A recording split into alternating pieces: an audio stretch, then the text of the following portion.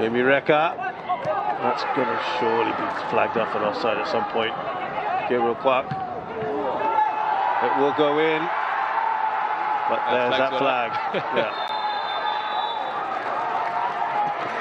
Madu Mahana very quickly pointing to that flag.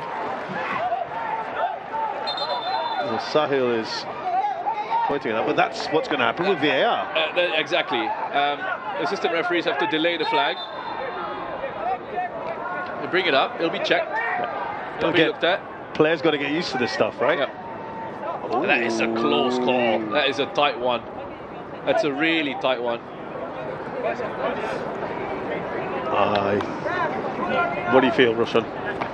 It looks to me like he might be on from there, from that angle.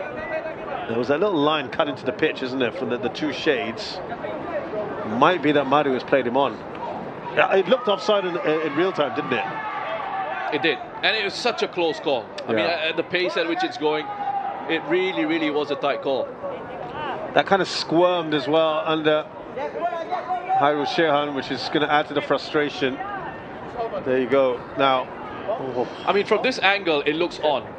Yeah. Now you have a look at the position of the assistant referee. It looks onside from this angle, but again, it's going to be conclusive enough for them to actually sort of.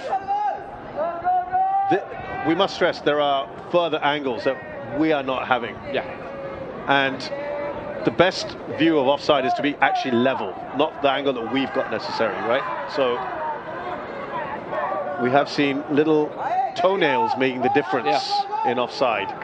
But you know, I'm happy in situations like this where, I'm happy with situations like this. You know why?